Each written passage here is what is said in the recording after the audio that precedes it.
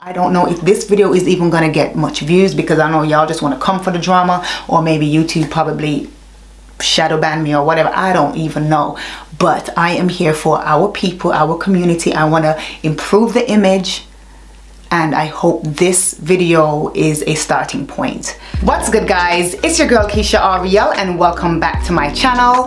Now in tonight's video, I'm going to be doing something slightly different to my reaction videos in efforts of helping us, you know, reshape our image as a collective. Now, I know there are a lot of content creators out there who are speaking to our community in hopes of getting everybody together, especially the women. Now, I do believe myself that we really need to focus on the women in order to shake things back up and get us, you know, back on track. And the reason why I'm saying that is because I like to read. For those who follow me on my Instagram, you will see that I share in my stories about, you know, books that I've been reading or buying, etc. Buying and reading. And you know, I was reading a book, and that book led me to another book, and upon reading this particular book, it really helped me to see, you know, where all our issues began. And I thought to myself, in order to add to this conversation, because, you know, I do like adding to the conversation in terms of reaction videos, you know, because, you know, I don't really feel like there is much else to say in terms of like, oh, I'm gonna go create my own video and talk about these things, because I find that there's so many people talking about it, and I just want to add my opinions and some, you know, some of my experiences to the conversation in hopes of helping our image and helping to, you know, get everybody together, if you understand what I'm trying to say.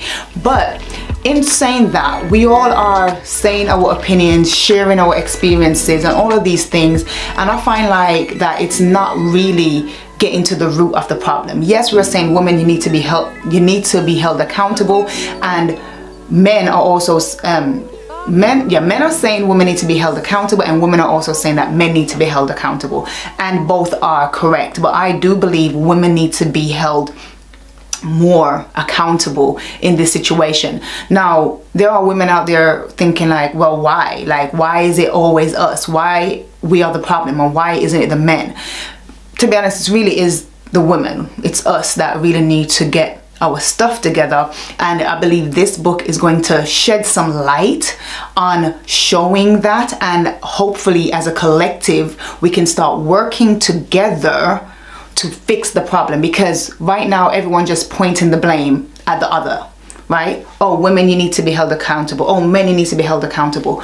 But then everyone's like, well, what caused this in the first place? Now, you know, we have some of our favorite content creators who share their opinions on why they believe things have started, and others sharing theirs, but no one is really going back to the root of it. So pretty much I'm hoping to share this video with yourselves, more so for educational purposes, to help everyone like take a step back and really look at it. And once we see where the issue began, hopefully we can work together to sort it out instead of pointing the finger and not really getting anywhere. So I know that was a long introduction, but I just wanted to shed some light on why I wanted to do this video. It's a bit different, but the main purpose is to educate ourselves so that we can work together as a collective and really make some changes. So we're gonna jump right into this.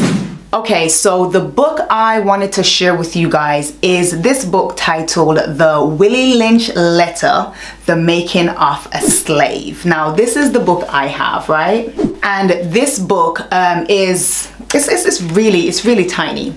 It's like a little pamphlet type book, but it does contain the letter, as well as the Southern Horrors, Lynch Law in All Its Phases, right, by Ida B. Wells. Now, it's really short, but the main part I'm gonna read is the Willie Lynch letter. Now, I've heard about this letter, but I've never actually read it myself. I've only heard about bits and pieces. I've only heard bits and pieces of it, but never actually read it myself. So I thought I wanted to read it and understand what's going on, why people talk about lynching and all of these things, or where lynching came from, etc.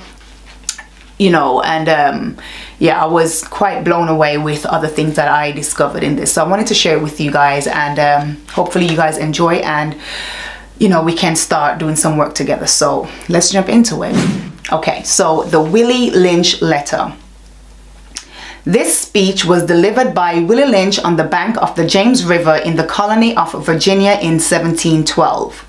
Lynch was a British slave owner in the West Indies.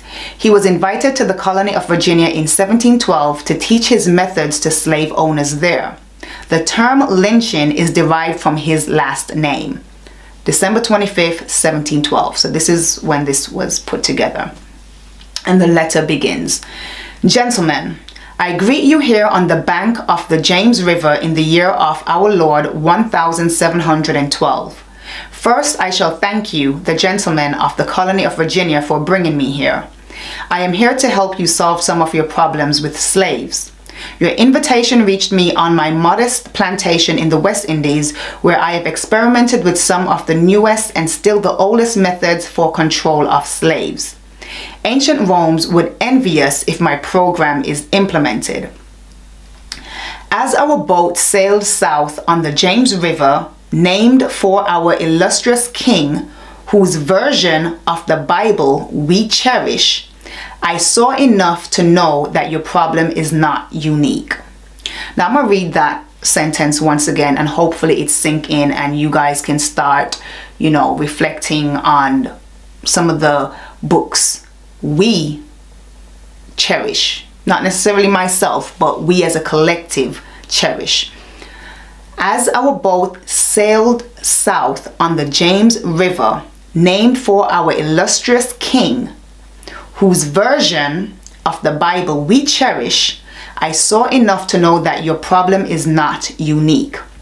While Rome used cords of wood as crosses for standing human bodies along its highways in great numbers, you are here using the tree and the rope on occasions. I caught the whiff of a dead slave hanging from a tree a couple miles back. You are not only losing valuable stock by hangings, you are having uprisings, slaves are running away, your crops are sometimes left in the fields too long for maximum profit, you suffer occasional fires, your animals are killed. Gentlemen, you know what your problems are. I do not need to elaborate. I am not here to enumerate your problems. I am here to introduce you to a method of solving them. In my bag here, I have a foolproof method for controlling your black slaves. I guarantee every one of you that if installed correctly, it will control the slaves for at least 300 years. My method is simple. Any member of your family or your overseer can use it. I have outlined a number of differences among the slaves and make the differences bigger. I use fear, distrust, and envy for control. These methods have worked on my modest plantation in the West Indies, and it will work throughout the South. Take this simple little list of differences and think about them. On top of my list is age, but it's there only because it starts with an A. Now this is where we need to start paying attention as well, okay? It says the second is color or shade. There is intelligence, size, sex, size of plantations and status on plantations, attitude of owners, whether the slaves live in the valley, on a hill, east, west, north, south, have fine hair, coarse hair, or is tall or short. Now that you have a list of differences, I shall give you an outline of action, but before that, I shall assure you that the distrust is stronger than trust and envy stronger than adulation, respect, or admiration. The black slaves, after receiving this indoctrination, shall carry on and will become self-refueling and self-generating for hundreds of years, maybe thousands. Don't forget, you must pitch the old black male versus the young black male, and the young black male against the old black male. You must use the dark-skinned slaves versus the light-skinned slaves, and the light-skinned slaves versus the dark-skinned slaves. You must use the female versus the male, and the male versus the female. You must also have your white servants and overseers distrust all blacks. It is necessary that your slaves trust and depend on us. They must love, respect, and trust only us. So right there, we can hear how they're talking about how we are going to pitch each other against the other, right? Male against female, female against male, young against old, old against young, light skin against dark skin, dark skin against light skin. We see all of this still happening today, and this was written in 1712. So this goes all the way back to the 18th century. Okay, so they have been instilling this since, well, prior to 1712, because Mr. Lynch here was saying that he was using this on his plantation before.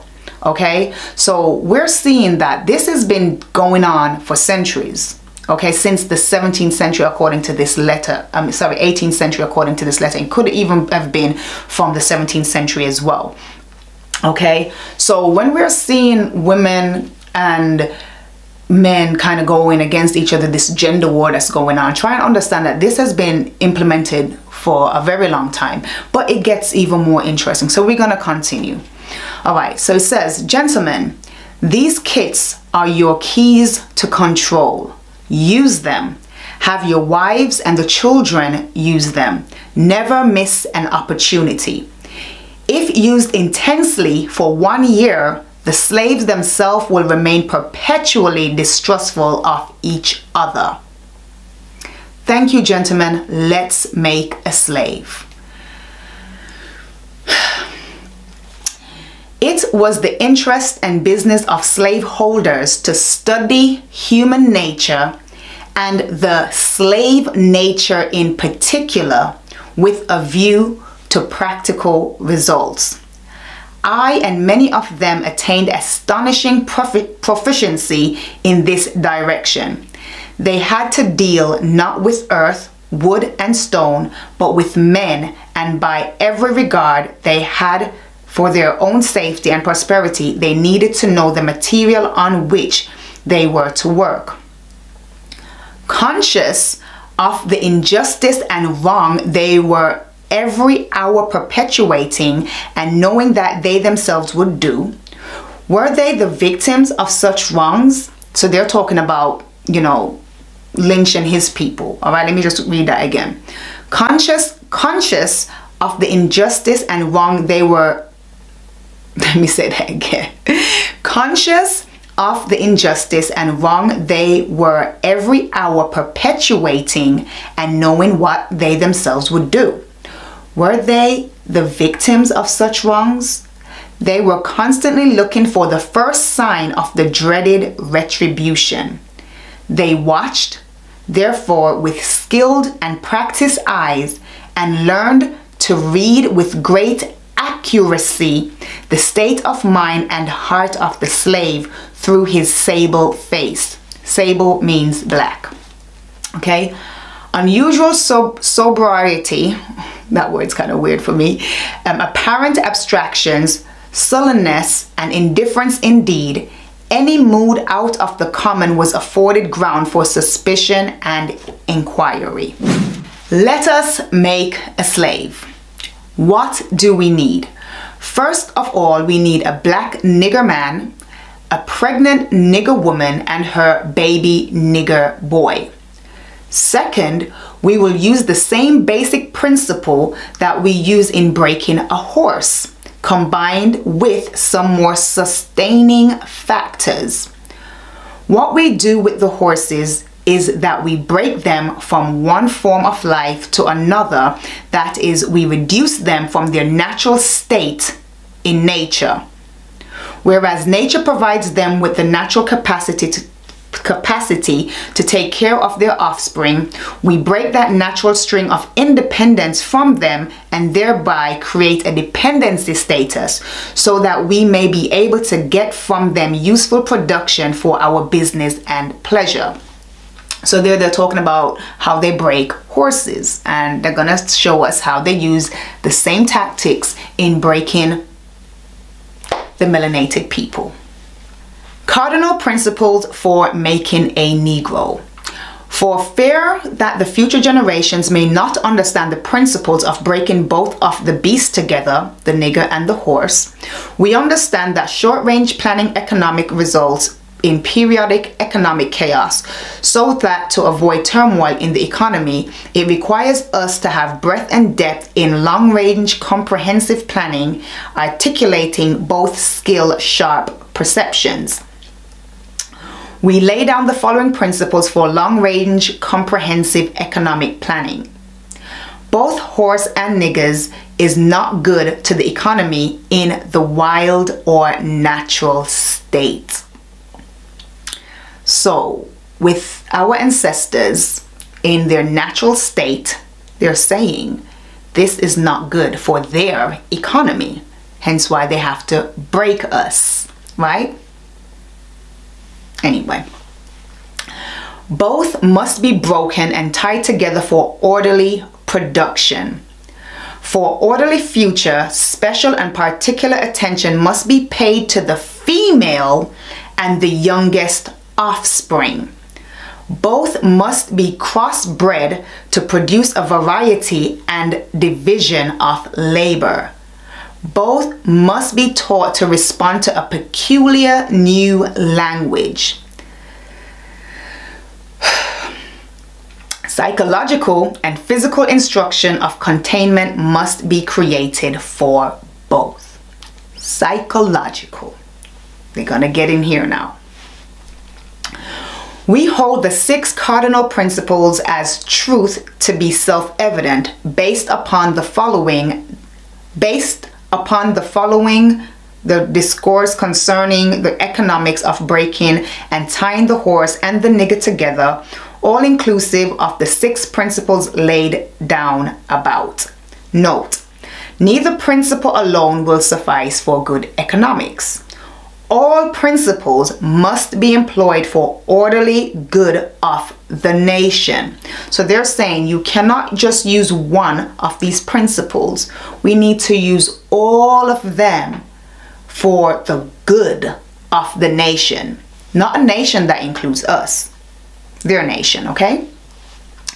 Accordingly, both a wild horse and a wild or nature nigger is dangerous even if captured, for they will have the tendency to seek their customary freedom, and in doing so might kill you in your sleep.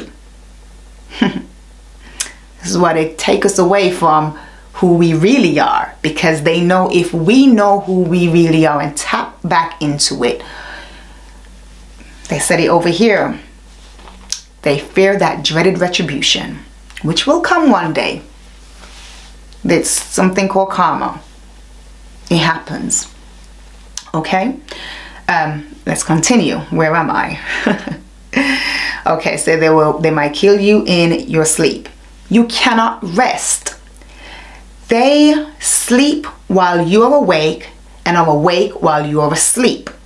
They are dangerous near the family house, and it requires too much labor to watch them away from the house. We're gonna get into it. It's coming. If it hasn't come for you guys already, but yeah, more to come. Above all, you cannot get them to work in this natural state. Hence, both the horse and the nigger must be broken. That is breaking them from one form of mental life to another. Keep the body, take the mind.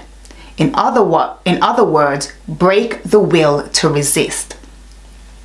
Now, the breaking process is the same for both the horse and the nigger. only slightly varying in degrees. But as we said before, there is an art in long-range economic planning. You must keep your eye and thoughts on the female and the offspring of the horse and the nigger. A brief discourse in offspring development will shed light on the key to sound economic principles. Pay little attention to the generation of original breaking, but concentrate on future generations.